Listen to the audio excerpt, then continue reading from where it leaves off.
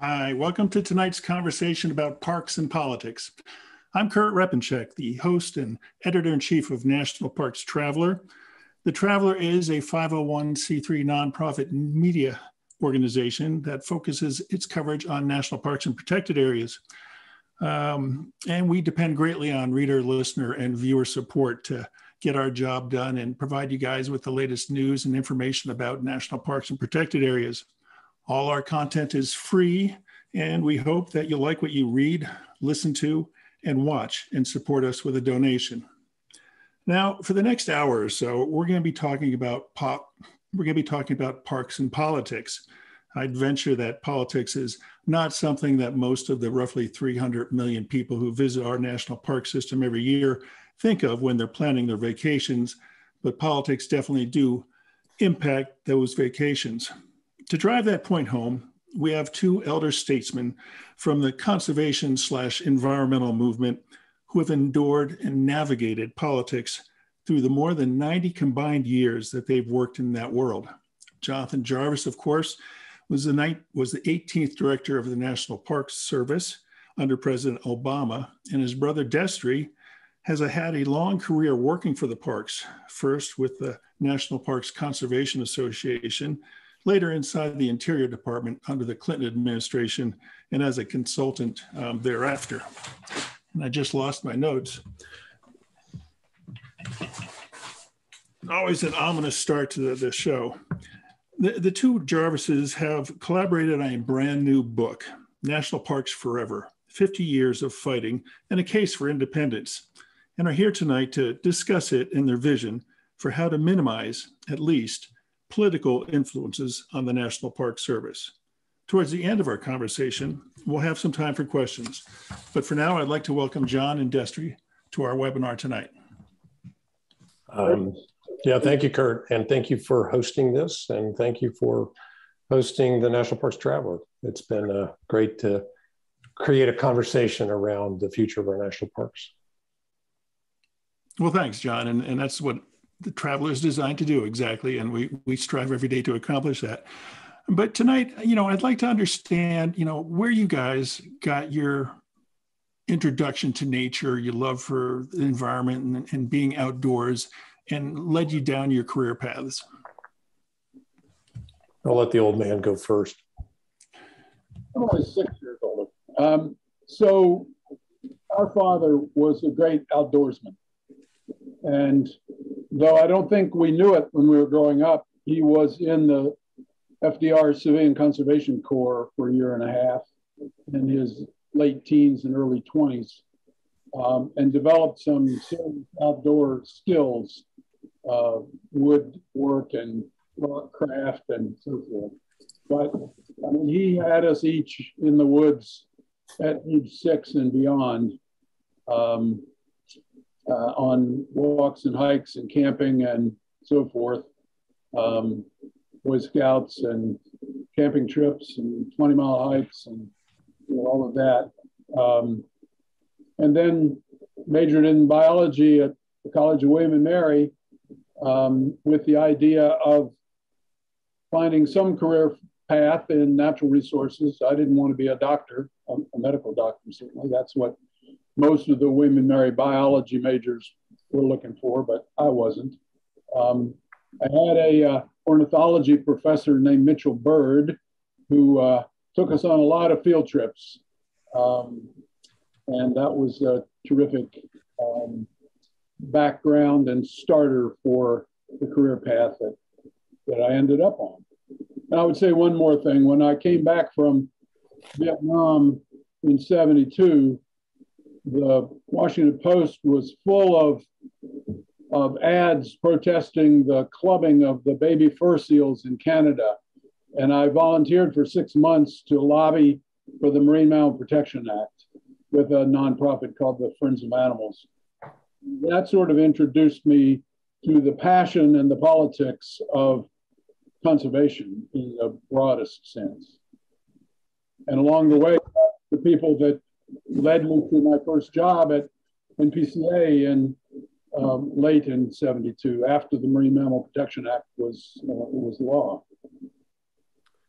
So I grew up in the same household as Destry, very much in the outdoors, and also went to William and Mary, got a degree in biology.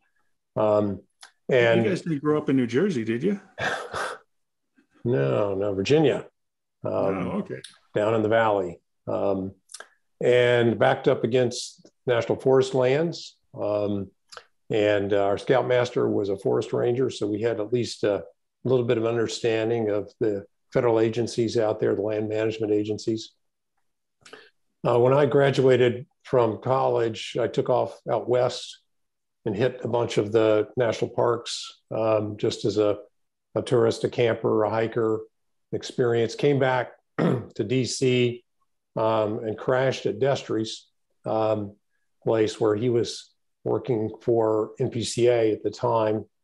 And I chronicled this in the book because it was formative. He dropped on my bed the environmental impact statement for the expansion of the Jackson Hole Airport in Grand Teton National Park, an issue that still is ongoing, and asked me to write a report for him about that. And that intrigued me about the National Park Service and its conservation mission. And I applied for a seasonal position, landed at the Bicentennial Information Center in 1976, welcoming millions of people to Washington, D.C., and that never really looked back from there. That was the start of my NPS career.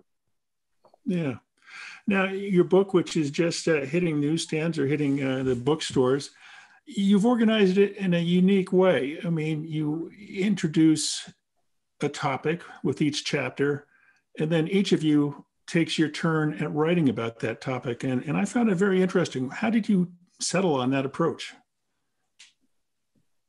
I think it was because we could never agree to write it together. The 50 years of fighting has a nuance to it that there's been a lot of fighting between the two of us about topics like this. So we each have our own perspectives. And we thought that writing it in two voices, coming together at the beginning, coming together in our conclusion, but then having the two voices was a unique approach. And we started off with, at least I had the idea that we would call this National Parks Inside and Out, because Jonathan was inside the Park Service for his 40 plus years, and I was outside at least the career ranks of the Park Service for my 50 years. And that brings different experience and different perspectives and different sense of what partnerships are all about. I probably have a little stronger sense of the need for partnerships than a career professional does. And that may be one place where we have some tension in our communities. There are probably some others as well. Well, I thought it was a very unique approach because, as you mentioned, Destry, it's in some aspects you provide the inside perspective of the sausage machine, and then John is out there living it and dealing with it on the ground. And the two pieces that come together just was really interesting. A great approach, I thought. And for anybody who wants to know more about the National Park Service and politics, I mean, there's so much institutional knowledge that these two guys provide in this book. It's just incredible. It would take more than an hour to go through each of the cases of political interference that John and Destry lay out in this book. And I'm going to try and touch on a few and get them to tell some of the stories that they write about. But Destry, James Watt, Bill Horn, Bill Mott, the management policies, as well as ANILCA, the Alaska National Interest Lands Conservation Act, your memories of those battles and those individuals must be as fresh today as if they happened yesterday. Well, I'm also a pack rat, so I have files. I have copies of all of Bill Horn's memos to Bill Mott when he was trying to rewrite the purpose of the national parks idea, and lots of other things associated with that period. I debated James Watt on the Today Show early one morning, and he sort of brought the most extreme for his time, point of view about what the parks were all about. And then, he was out in a couple of years, but Bill Horn came in as the assistant secretary with the same views, and Don Hodel as secretary had the same views. But Horn was the one who really bore in. And frankly, the only way the Park Service survived was that Bill Mott fought them tooth and nail every step of the way. Bill had been in the Park Service. He was a career park man before he was ever director. He was Ronald Reagan's state park director in California. And he was a board member of mine at NPCA before he was director. I picked him up at Dulles Airport when he flew east to be the director. And he had his 10-point plan on the back of an envelope that he read me as we drove into town. The management policies in that period went through about 20 iterations, with Horn going one way and Mott going the other. There's one quote of Horn's that we have in the book that I can't resist reading. And they were talking about the definition of impairment, the sort of non-impairment standard. And Horn says, the revision to management policies should be guided by the principle that resource protection and providing visitor enjoyment are co-equal mandates. I think this is one place where Jonathan agrees strongly. They are not co-equal mandates. Even a rational interpretation of the Organic Act says they are not co-equal mandates. Preservation comes first, and use that is compatible or does not cause impairment comes second. There's always room for preservation, but it's got to be based in preservation of the use to begin with. And for those who aren't familiar, the management policies is, John, you could probably put it best, but it's kind of like the superintendent's rule book, right? It sits on their desk, and if they're kind of lost over which direction to go, they pick up the management policies, and it gives them the guidance they need. Is that right? Yeah, I wrote in the beginning of the management policies chapter, management policies is an official document. It's the IKEA assembly instructions cookbook and how to run a park for dummies. And it basically sits on the desk of every park superintendent, and it's earmarked and coffee stained. And it is the go-to document when you're faced with a proposal, an idea that doesn't seem normal. And so you look to management policies and see where it applies or not. And it is the umbrella that creates a system, a national park system, where you have 400 plus units that are very, very different. They're in different ecosystems. They have different resources, both natural and cultural, but you need something that binds them together. And while you have a set of statutes, they tend to be fairly cryptic, and management policies expands on that and gives superintendents the guidance that they need. And ergo, it has become a target, a political target, where the successive administration, when Gail Norton was secretary, who was a protege of Jim Watt, and Paul Hoffman was the deputy assistant secretary for Fish, Wildlife, and Parks, overseeing the National Park Service. He took that Bill Horn interpretation and expanded it to say, basically, we could not impair visitor enjoyment. Right. Well, and we'll get into Bill Hoffman in a minute, or Paul Hoffman. But Destry, what exactly was Horn trying to do? What was he trying to take out of the management policies and put into it? And what was Bill Mott's position, and how did he survive? Well, I'll answer the last part first. Mott survived because President Reagan protected him, or there was a perception that President Reagan wasn't going to let Interior appointees fire him. So he just said what he thought and fought them tooth and nail every step of the way. And he leaked me every version of Horn's statement, every one of his memos, which I have on file and cited in the book. where he was trying to rewrite the purpose of the Organic Act, the intent of the Organic Act, and many things that ensued from it. One of the things that he liked to say was that they had a responsibility to the Park Service, the parks have a responsibility to protect the visitor enjoyment. So therefore, things like protecting the scenic qualities of Yosemite Valley were important, but the health of the mule deer herd was not. And that was an explicit statement. So it went downhill from there very rapidly throughout their time in office. And those kinds of pulls and tugs, I think another point we make in the book is that largely didn't exist for the first 100 years of the Park Service or of the parks from 1872 to 1972. And it all changed in December of 72 when Nixon fired Director Hartzog. First time a president had fired a director of the Park Service, and instituted two other fundamental changes that have reshaped the politics of the parks that are still in effect.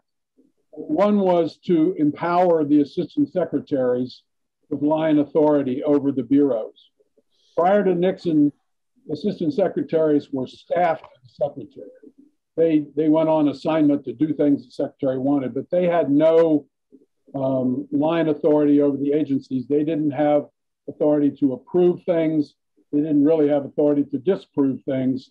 They were just, they were in the way, but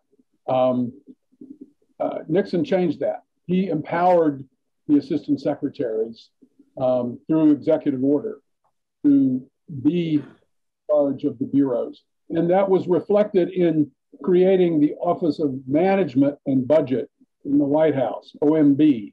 Before that, it was just the Bureau of the Budget. And it was all about the money, and the money is important. As Hartzog said, show me your budget and I'll tell you your policy.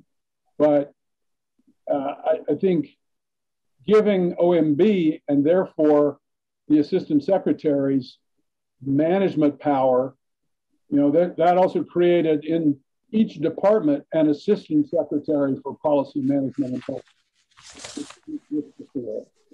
So those kind of insertions of senior politicians over the senior career officials of the Park Service have intentionally often ground them to a halt and sometimes made horrendously bad decisions and changes in direction for the Park Service. Yeah. Now, John, while your brother was in Washington dealing in the meeting rooms and the argument rooms and whatnot with all the politicians and the various advocacy groups, you found your way up to Alaska and Wrangell St. Elias National Park and Preserve and kind of found yourself in a whole different type of political world, no? Yeah, and I'd always wanted to work in Alaska and had an offer earlier in my career, but declined, and then landed Wrangell St. Elias, largest park in the system, 13 million acres, an Anilka Park. And I like to say that while the conservation community, much of it led by Destry, and then established Anilka through Congress, and then we had to figure it out how to implement it on the ground. We used to joke we were like Talmudic scholars trying to reinterpret what they meant in Anilka on issues like subsistence and access and the role of the state and others. So it was complicated. Plus, I had the three amigos up there, Ted Stevens, Frank Murkowski, and Don Young, all of whom had adamantly opposed the establishment of the parks in Alaska, and had their own view of how things were to be managed, and were frequently on the phone with me or dragging me before a hearing or whatever.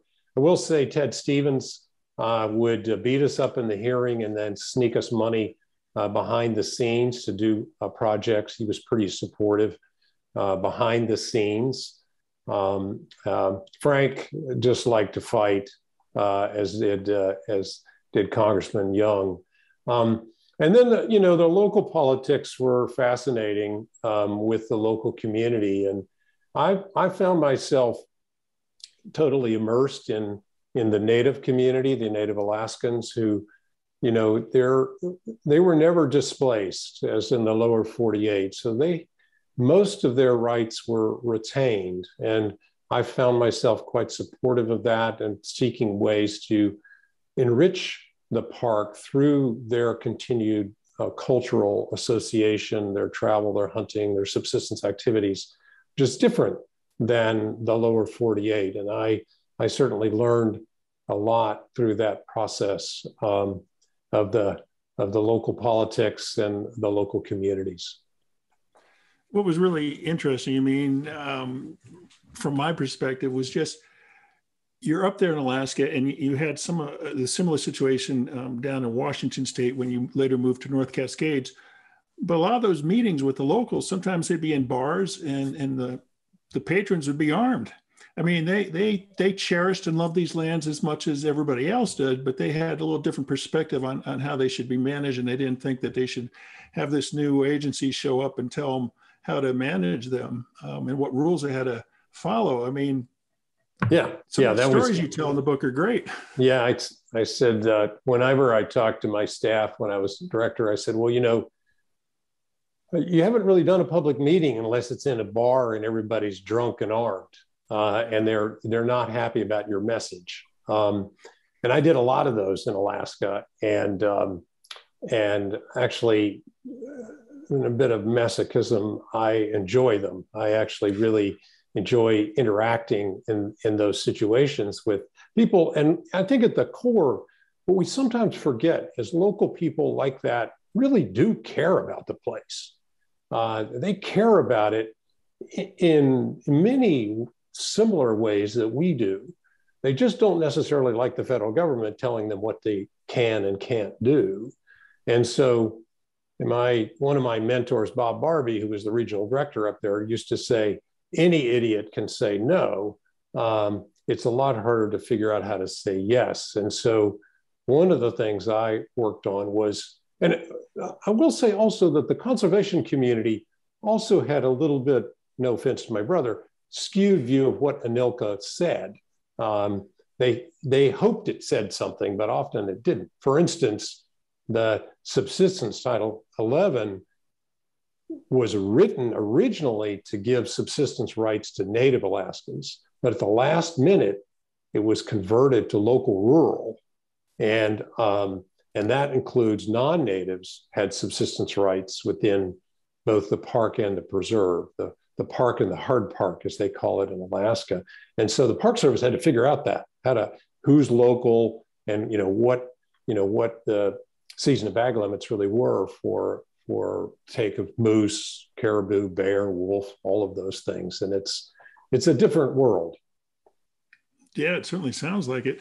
Now, we'll jump up to 2006. We went through the 70s and Bill Horn's attempts to rewrite the management policies. And 2006, I believe, was the last time that the management policies were rewritten or revised. And at the time, that's where Paul Hoffman comes into play. And Destry, you note in the book that in September 2005, a federal judge ruled in a case involving Canyonlands National Park, I believe, and he held that the 2001 version of the management policies were an agency document intended to carry the force of law. Now, in January of 2006, the U.S. Court of Appeals in Washington, D.C., ruled that the management policies were, quote, a non-binding internal agency manual intended to guide and inform Park Service managers and staff. There is no indication, the court pointed out, that the agency meant for these internal directives to be judiciously enforceable at the behest of members of the public who question the agency's management. Now, did that ruling pretty much give fuel to Paul Hoffman's approach to rewriting the management policies and what he thought they should say? No, I'm sure he never read a court opinion before. And I think I think the key point here is that these policies guide the Park Service decision makers. You know, they're not ironclad, they're not absolutist policies, but they're meant to guide the agency. And as long as the policies are written in the context of and subservient to the statutes, they're perfectly legal for the Park Service to impose or enforce on the agency. And in the case of Canyonlands, you know, that the Salt Creek Wash road, so-called road, dirt track up the middle of the creek, you know, was causing serious environmental impact in a part of the park that was otherwise pristine and wild because of the passage of four-wheel drive vehicles. And the Park Service, even in the face of that appeals court case, said, you know, we think we're right.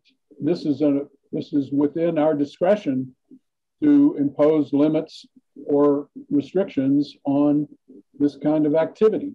And many courts have upheld that in many other places. I think the Salt Creek Wash Road is not open to four-wheel drive vehicles at present, at least not up to the arch that was the popular destination. There's a short stretch that is. So there was a compromise there, but there's often compromise in policy, just as Jonathan was describing in Alaska. You know, and I have to say, speaking of compromise, jumping back to ANILCA for a second, you know, we celebrated the passage of ANILCA in 1980 and the great work of the Carter administration and Secretary Anderson supporting it. But if you look back at George Hartzog's plan called Operation Greatland for parkland in Alaska, his proposal was for 76 million acres of new parkland. And what the Park Service got was 44 million acres of new parkland. So ANILCA was a great victory and certainly over the objections of the Alaska congressional delegation, but it was not everything it could have or should have been.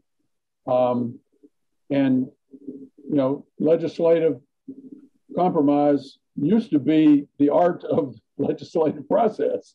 We don't see that as often anymore. It's absolutist, but in those days, people sat down and negotiated, and on all sides, and came out with something that made more people than not happy, at least outside of the state of Alaska. Yeah, we'd like to see compromise work from time to time. Now, John, you took a rather bold stance in your official comments on the Hoffman draft, I believe. You wrote in part that Hoffman, the draft was, quote, the largest departure from the core values of the National Park Service in its history, posing a threat to the integrity of the entire system. Why was it such a great threat? Well, that infamous memo, I was the only one of the regional directors that actually filed a formal memo regarding Hoffman's rewrite of management policies. And what Paul was doing is every time a decision that a park superintendent was making, particularly to deny an activity that was maybe being proposed by a supporter of that administration to do something in a park, if the superintendent cited chapter and verse and line of management policies, Paul would pull that up on his computer in Word and revise that section to make it possible for an individual to do these kinds of activities in the parks. For instance, the way that policies are written now, and still are when were written then, is that the onus on a proposal, the onus falls on the proposer to prove to the National Park Service this would have no significant impact. And Paul flipped that and he put it on the Park Service. And so anybody that proposed anything from a zip line in Yosemite to the top of Half Dome, it would fall on the Park Service to prove that it had significant impact. Otherwise, it would be allowed. And so he was basically opening the door through a rewrite of policies to all kinds of inappropriate activities just because they were being proposed. This is a straight line from Horn's interpretation as well.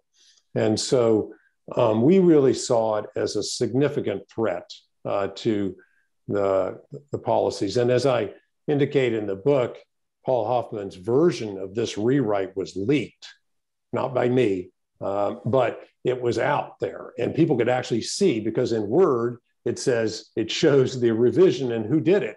And it was throughout the document, you could see significant revisions all done by Paul. Did you fully appreciate at the time the professional risk you were taking by sending those comments up the line? Oh, yeah. I mean, I got called back to Washington by Director Fran Minella and her deputy, Steve Martin, and got my butt chewed and threatened with removal from my position. What saved you? I had a group of supporters out there.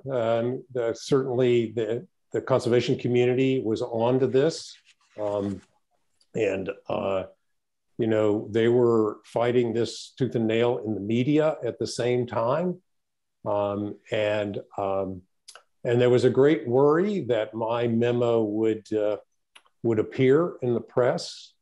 And I tell that story about how it was, I got a phone call to fax that memo to Secretary Ken Salazar, Senator Ken Salazar at the time, which I did.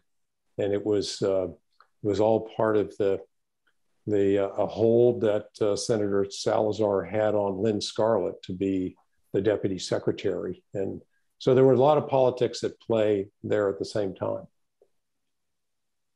You know, just say one thing about the outside voice at that time. You know, groups like NPCA and others were loud on this, but this was an opportunity for the National Park Service retirees that were active retirees. Bill Wade and Mike Finley and Rick Smith and others came to Washington, had a press conference at the National Press Club, denounced these policy directions, rallied 1,000 or more other retirees to get involved, and they formed a new organization based on that set of events. And that organization, now called the Coalition to Protect America's National Parks, still is out there and doing great work. But it started based on that memo and that rewrite of management policies.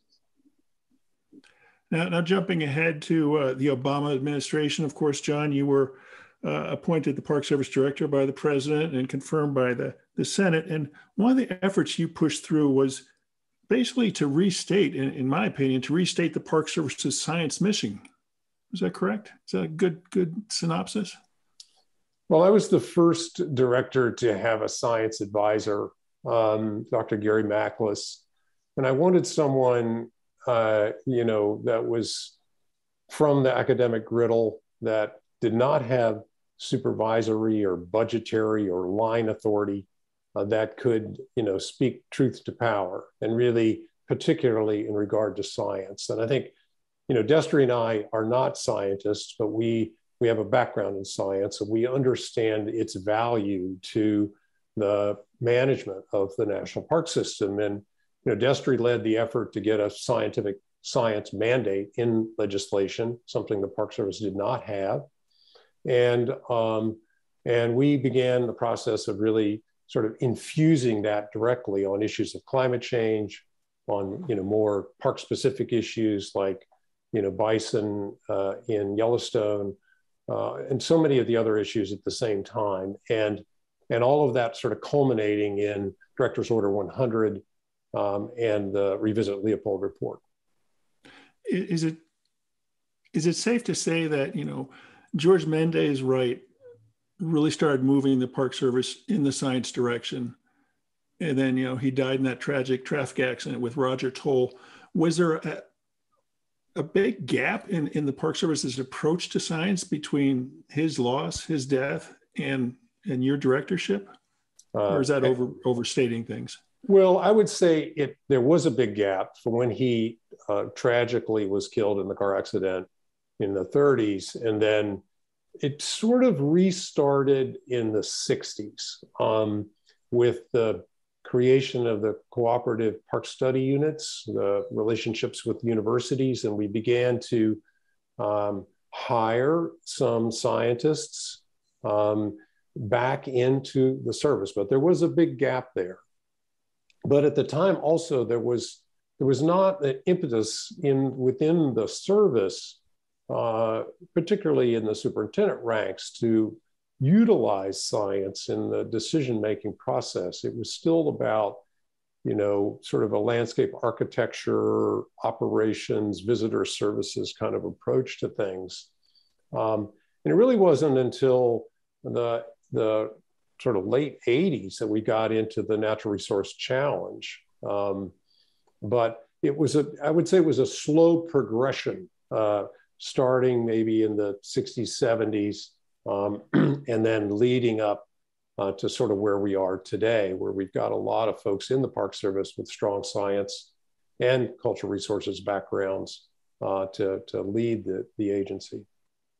With significant step in there occurred, and that is that Congress passed the Clean Air Act amendments in 1977 that for the first time distinguished national parks from all other air quality areas, designating them as Class 1. The basic provision of law called for prevention of significant deterioration of air quality and singled out protection of visibility, meaning scenic views in the eyes of the Park Service, as a standard of science and management. And it caused the Park Service to begin to hire air quality specialists. They even went to the extent of designating what we tentatively called integral vistas, that were the view sheds that were to be protected from air quality deterioration. Now that was then killed in 1981 when Watt came in as director and never became official policy. But the law is there. Class 1, all the national parks at the time in 77 are Class 1. And anything since then can be reclassified, though nothing has been, with a process and state approval. So that was a significant move in the science direction in the 70s. I wasn't going to go down that road because I didn't think I'd have enough time, but Class 1 air quality status, Chaco culture was an exception to that, no? Well, you may recall that Chaco was originally a national monument, right. Would have been protected as Class 1 under that 77 amendment. But Congress very quickly, I'd say with a Republican congressional delegation from New Mexico, redesignated Chaco as a National Historic Park so that it does not qualify for reclassification as Class 1. Hence, all the problems we have today with rampant attempts at oil and gas leasing all around the so-called 10-mile buffer around Chaco and the BLM outliers that surround the park. But without an act of Congress at this point, we're not going to have Chaco, perhaps the most, I'll say it, the most significant archaeological park in the system in terms of the sophistication of the culture that's represented there. It will never be Class 1 without an act of Congress doing it. Yeah. Now, John, revisiting Leopold, what was your goal with that? I mean, climate change was already being seen on the ground and whatnot. And in the document, one phrase that really sticks out is the precautionary principle. And so you have those two aspects, the impacts of climate change, and then the precautionary principle for, all change and all impacts in the national park system. What were you seeking to accomplish with that? What did the committee come back to you with? So I really start by thinking about the Leopold report itself, the one that Starker Leopold led as a science advisor and a Berkeley professor to the Secretary of the Interior, really focused on, in many ways, a wildlife problem, overpopulation of elk in the Yellowstone ecosystem. But Starker took it further than that and really created the oft used phrase, the vignettes of primitive America. And we saw that policy framework had guided the Park Service fairly well for the last 50 years. But there were things that Starker missed, and obviously at the time, things like climate change, things like indigenous stewardship, and the recognition of thousands of years of management of these resources before we came along, and that parks were now changing before our very eyes. And I certainly saw that in my tenure, like at Mount Rainier, where we saw a dramatic shift in rain on snow to occur in the fall, and we saw a huge flooding into areas that had never really flooded in the past. We saw fires burning year-round, expanding the fire season, and forests not coming back. And so managers needed some tools. And while we had launched a number of these efforts, like a climate strategy, a no regrets plan, we'd stood up a climate office. I hired some top flight climate scientists like Patrick Gonzalez, who's a member of the IPCC, and others. We needed to get it into policy. We needed to give, just like management policies, give the field some guidance. And so we tasked the National Park System Advisory Board, chaired by and made up of extraordinary minds, extraordinary scientists that had worked and thought about all of these things, to help us write a document that would, like the Leopold report, that we could then convert into policy. And I basically wanted to give park superintendents, a set of tools that they could take action. And the precautionary principle is one of those sort of guidance components about sort of taking anticipatory action to address climate change within the resources that are in their care and in their stewardship. That because the time scale is much shorter now than it used to be in terms of what we're seeing on the ground. And of course, talking about parks and politics, when the Trump administration came into office, Director's Order 100 left. Is that safe to say? Yeah, it was officially rescinded, but I would suggest that perhaps it's laying around on a few desks out there. He couldn't rescind the Revisit Leopold report because that's an independent report coming from a citizen's body. So that still stands out there. And I have hope that this administration will either restore it or even revise it and update it. Yeah. Now, John, as director, you weren't exactly immune from political pressures during your tenure, I don't think. There was the plastic water bottle, the reusable plastic water bottle issue, or plastic water bottles that got thrown out. And there was a policy that you put in place to allow superintendents to phase out plastic bottles or allow plastic bottles, but some people said it had a lot of hoops that the superintendents had to jump through to get that permission. And there was the complaints that Coca-Cola had some pressure on that decision. There was also the issue of, at Big Cypress National Preserve down in Florida, the case of 40,000 acres in the addition lands that at one point in time had been deemed suitable for wilderness designation. But when the final GMP for the wilderness, for the addition lands came out, those 40,000 acres were open, I believe, to ORV use. And that was a plan that acting Park Service Director Dan Wenk approved. You know, we can move on to Point Reyes with the oyster farm on one end of the National Seashore and the cattle ranching on the other end of the National Seashore. Politics played all a role in these decisions, didn't they? They do play a role in all of these decisions, and that's politics with a big P and with a little p. Big P meaning members of Congress, senators, congresspeople weigh in. You know, speaking of Florida, you know, when we were proposing a no-take fishing area in Biscayne, every member of Florida's congressional delegation called me personally to ask that we not do it.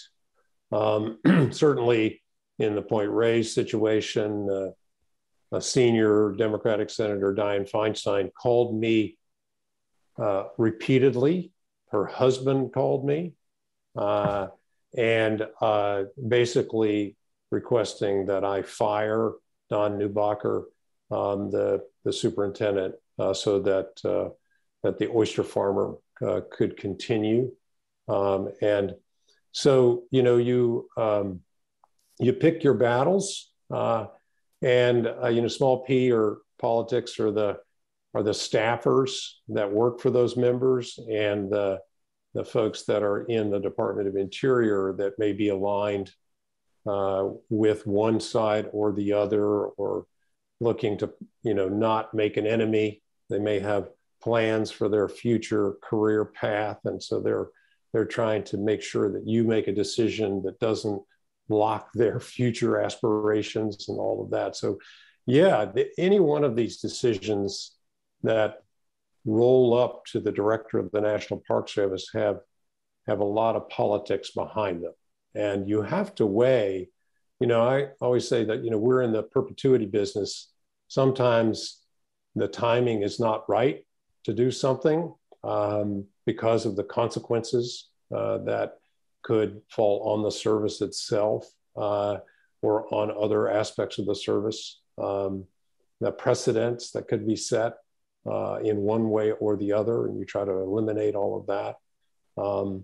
And to recognize too that, you know, some of these threats are real, that Congress can legislate something.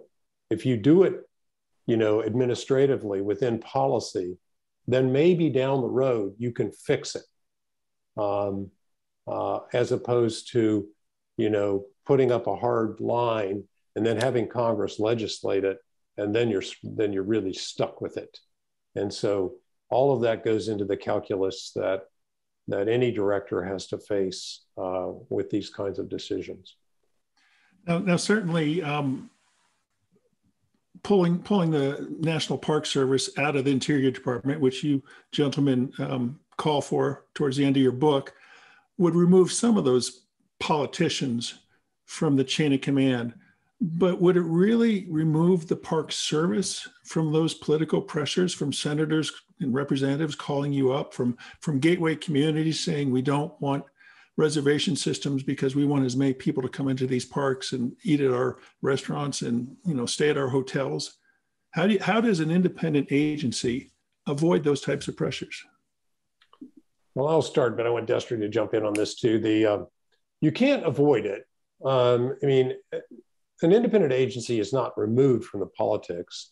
They're not removed from certainly the oversight committees, the appropriations committees, all of the oversight responsibilities of the U.S. Congress, just like the Smithsonian is subject to that as well. It does remove you, the agency, from the small p politics of the Department of Interior. So when an administration changes, the Department of Interior is about 70,000 employees, roughly. They bring in 100 politicals, come in at the top, and they are all aligned to the secretary to the White House. And it's a mixed bag. There'll be assistant secretaries, as Destry pointed out, deputy assistant secretaries, management assistants, and all of those.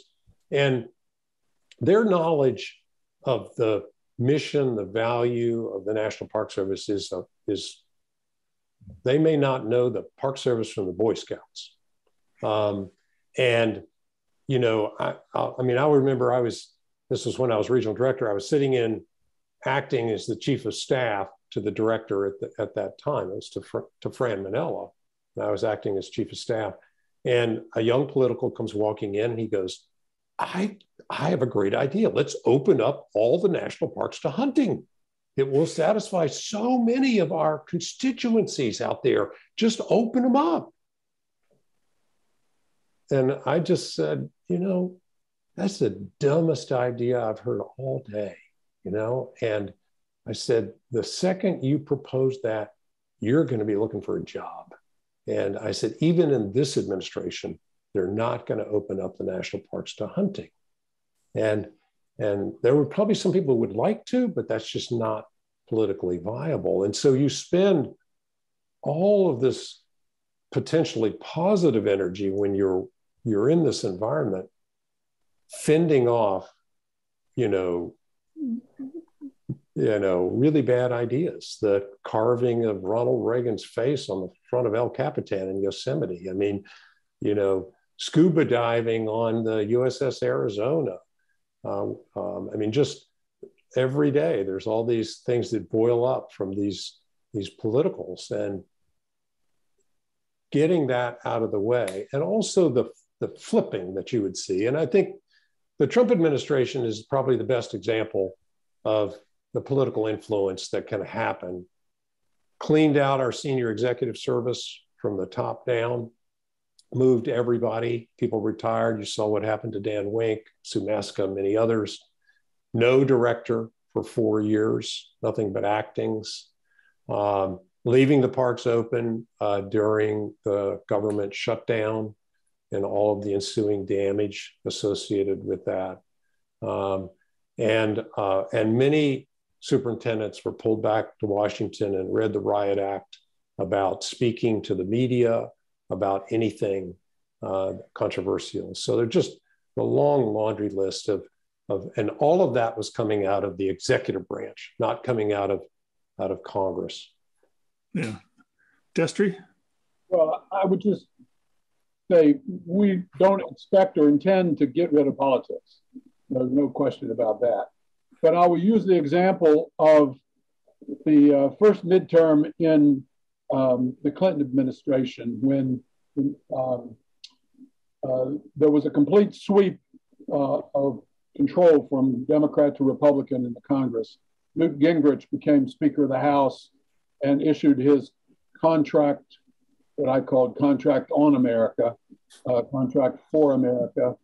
And Congressman Jim Hansen, the chairman of the Parks Committee, introduced legislation to establish his Park Closing Commission. They were going to set up a process to get rid of every unit of the park system that didn't have a real purpose from their point of view or enough visitation to justify their existence. And they reported that bill out of committee, but they lost badly on the floor. They tried to bring it up under suspension and lost. That means a majority of Republicans opposed it. They tried to bring it up as a straight vote and lost again. They tried to add it to the budget and lost. So the support of the American people, the popularity of the national parks is its great bulwark against excessive politics being successful. That's not going to prevent administrations from trying, but Bill Mott could have been one of the greatest directors in Park Service history, but he had to spend all of his time fighting the petty politics of the department. And so the Park Service needs to get away from some of that. It used to be, prior to the Reagan administration, the Park Service was allowed, independent of the department, to file a legislative report on what it professionally thought about any piece of legislation, irrespective of what position the administration took. That didn't prevail necessarily in the administration's position, but it was known what the Park Service thought from a professional point of view. I want to get back to a time when the Park Service can express publicly its professional views and let politics fall, let the chips fall where they may. And I will guarantee you 90% of the time, the American people are going to come down on doing what's right for the preservation of the national park system.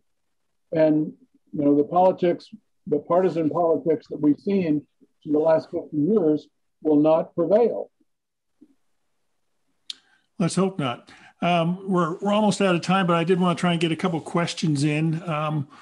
One question is, after listening to your discussion and working in the Park Service for 10 plus years, it seems like the type of monumental change that we saw in Alaska can only come from the top leadership or from outside the Department of the Interior pressure, such as from the media or the elected officials. So what do you recommend current employees of the Park Service do moving forward to see your vision come to fruition?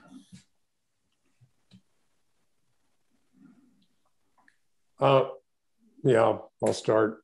Well, first of all, to all the Park Service employees that are out there listening, thank you for what you do every day.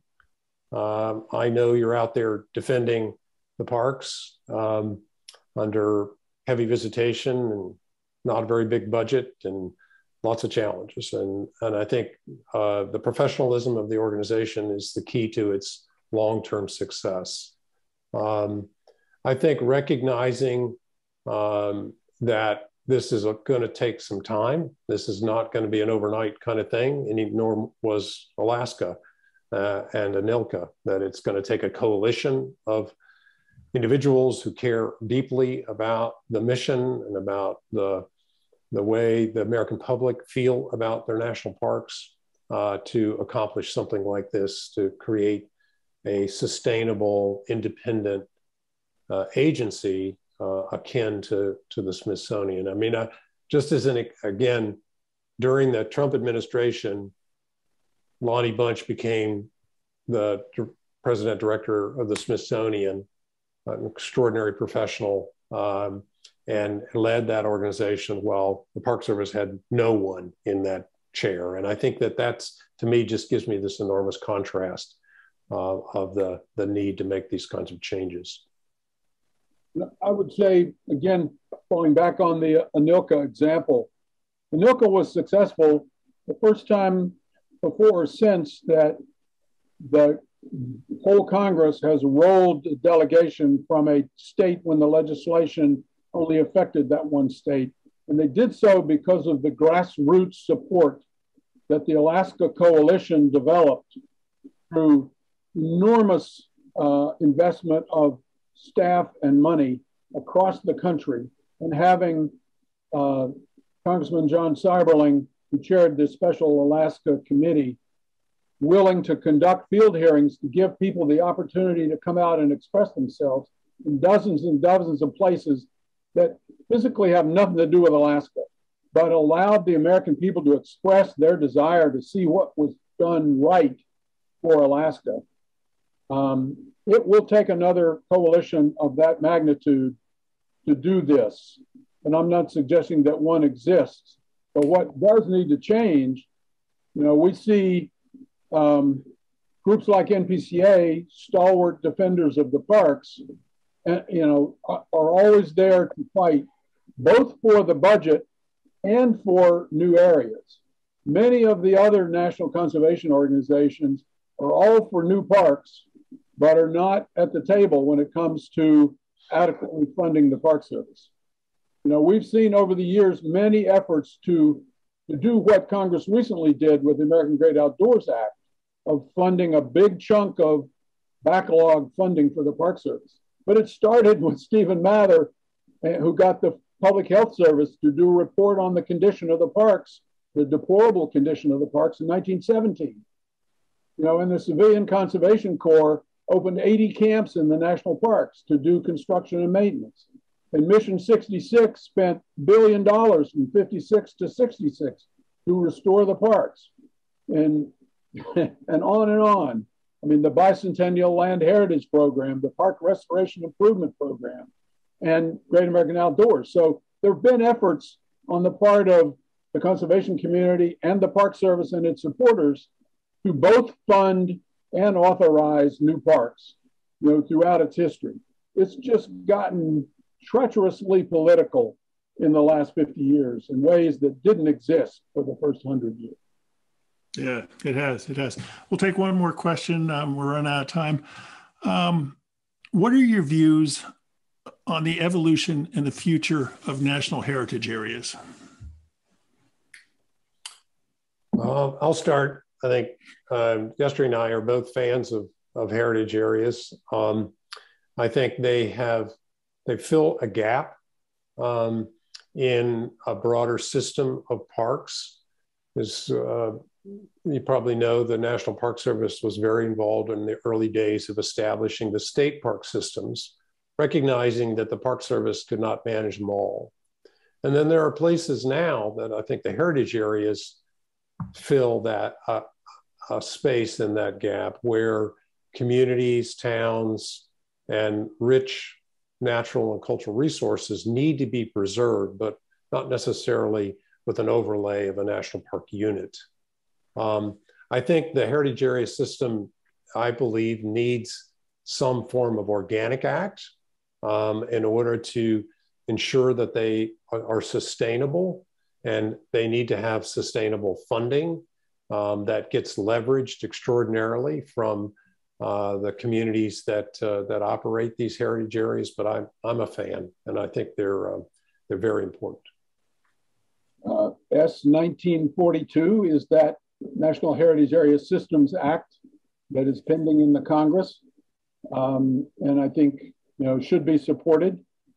These individual ones, there's whatever 56, 57 of them now, or something like that, that have been established by individual acts of Congress. You know, they were originally called, Ronald Reagan signed the first one, the Illinois Mission Canal, and said it's a new form of national park. And the ones that have been established since then, you know, they're not national parks, but they bring a level of land use planning and cohesion and vision to particular landscapes that they didn't have or that were not effective in espousing their values before that designation. So with just a little bit of Park Service money and technical assistance, these places, many of them have flourished like they never would have done without that designation. I'm not suggesting that they all be taken, by any means, taken over by the Park Service, but there's a variety of them, just like there's a variety of other creative efforts to rethink, you know, what could and should be done with the American landscape, like the Pinelands National Reserve in New Jersey, a 1 million acre national reserve, 600,000 acres of which has been protected in the 40 or so years since it was authorized through transfer of development rights from developers who buy easements in rural open space in order to get more dense development in towns and cities. That approach has not been used anywhere else, but it worked magnificently in that case and should be looked at.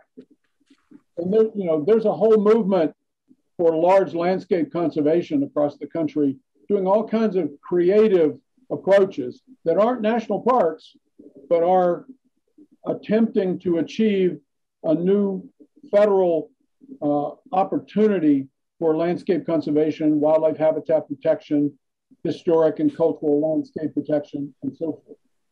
And, you know, they're all good things. You know, gentlemen, I was right when I said at the top of the hour that there's more than enough information and topics to discuss for 2 or 3 hours. And unfortunately, we're just about out of time now.